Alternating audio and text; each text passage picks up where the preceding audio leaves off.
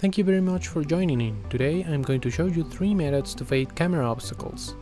The first method is to use a default spatial material. That's right, no code needed at all.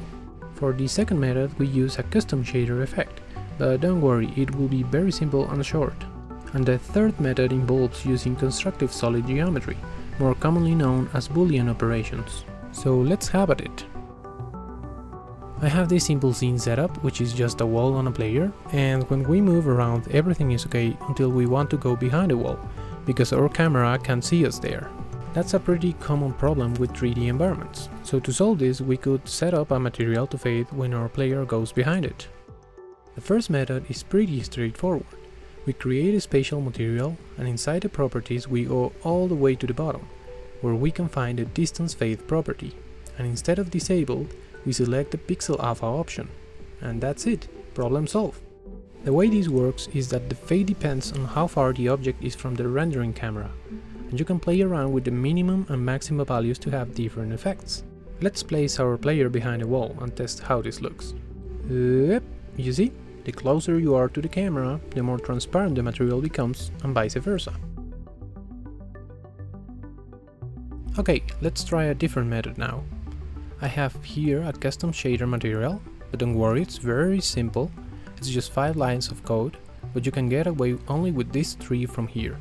The other 2 are used for aesthetic purposes.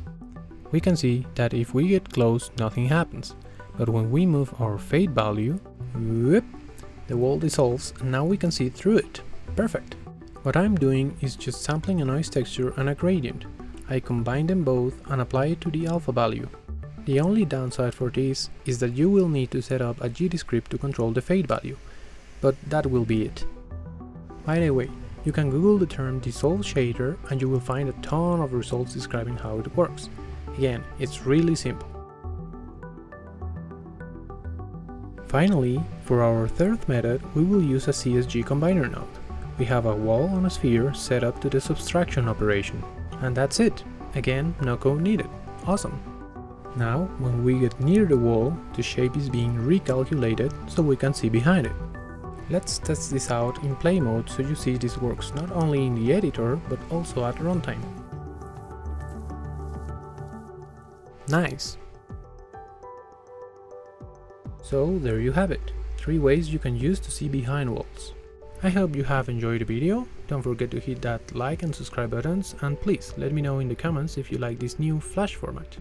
Bye!